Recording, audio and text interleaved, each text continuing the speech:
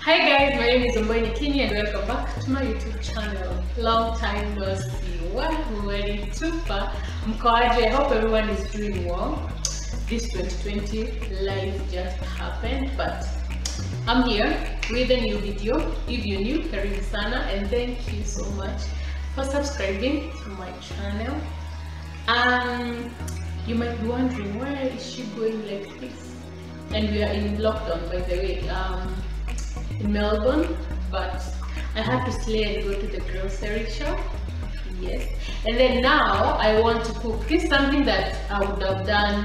It's a recipe that some few people, I think I posted this meal and people wanted to know how I make it, because I'm making Mukimo or kienyeji. Actually kienyeji because it's the green Mukimo, but some people cannot access the leaves that we use, because back home we use pumpkin leaves, tinginito,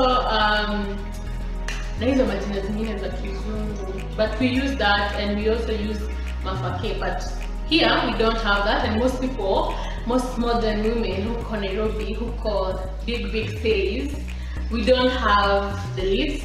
So I use peas to get the green effect. I'm sure you can just mash potatoes and corn, but it doesn't look good. You have to add the green effect, right? So I'm not going to waste more of the time. I'm just going to jump in and let us start cooking. Ingredients that I'm using today: I have potatoes, which I've already peeled and washed. I have peas, and I have corn. I have already boiled my peas and corn. If you're using sweet corn, make sure that you salt it, kind of over salt it while you're boiling it. And I have onion, I have oil, and I have salt. Some people just prefer boiling everything, which is okay, but I prefer frying my potatoes from the word go, so I don't have to fry my mukimo later. While I'm frying my onion, I make sure it doesn't turn golden brown, otherwise it will be visible when I'm mashing my mukimo. So I'll just go ahead and add my potatoes. I'm really sorry guys, I do not measure my ingredients, I just use my eyes. I am sorry. So I'll leave my potatoes to fry a bit, and then I will add some water. For the water, you can just add your water to up to the level that your potatoes are at, and then I just cover that and leave it to cook. I'll go ahead and start making my stew as my potatoes are cooking. So for the stew, I'm going to do beef fry. You can use whatever you want, either meat or veggies, it's up to you. So I'm just seasoning my meat and adding all the spices that I like.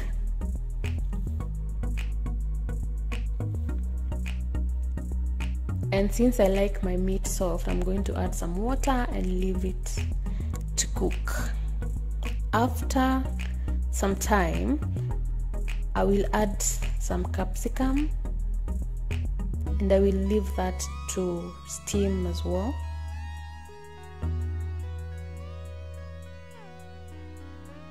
And after some minutes, I will add my tomatoes,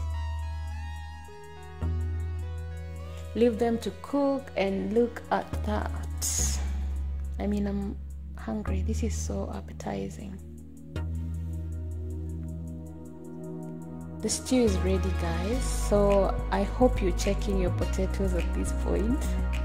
So my potatoes are cooked, not overcooked but cooked. So I'm going to add the corn so that it can suck in the flavor, and I will leave that for a bit. I'm just checking that my potatoes are ready, so you can use a fork or something to just kind of poke your potatoes.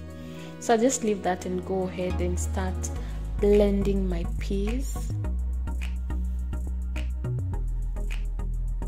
So I'll add some water. You don't want to add a lot of that because then it's going to be so runny. You don't want it runny. just keep stirring it. It makes it easier to blend.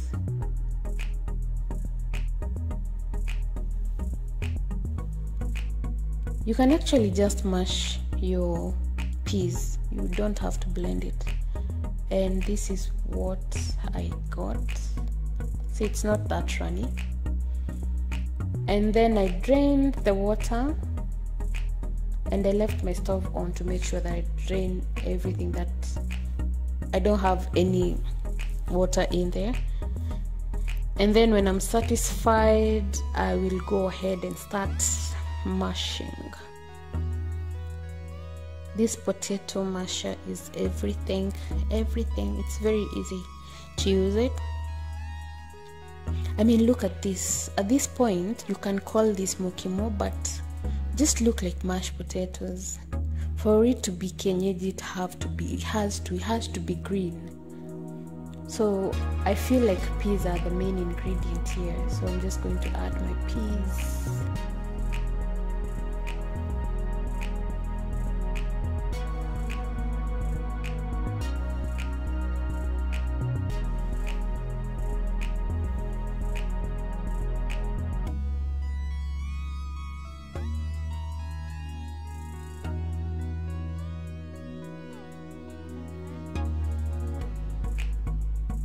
I mean, look at that, the color is already coming in, and now our corn is visible. I mean, I can tell that I'm not eating mashed potatoes. So guys, if you didn't fry your potatoes, you can add your onion here. You can just fry your onion separately and then just add it. You do not have to though. Some people don't like mukimo fried, and it's alright. I just love mine fried.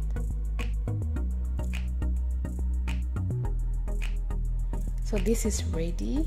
I mean, look at that.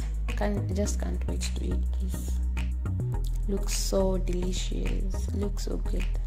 So I'm just going to plate this.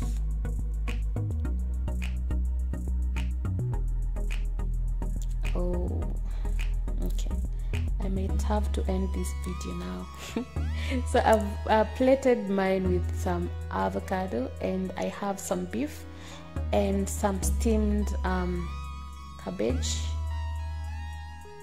And yeah, I think I have to end this video and go and eat this, right? So thank you so much for watching. If you like this video, give me a thumbs up and don't forget to subscribe. Bye.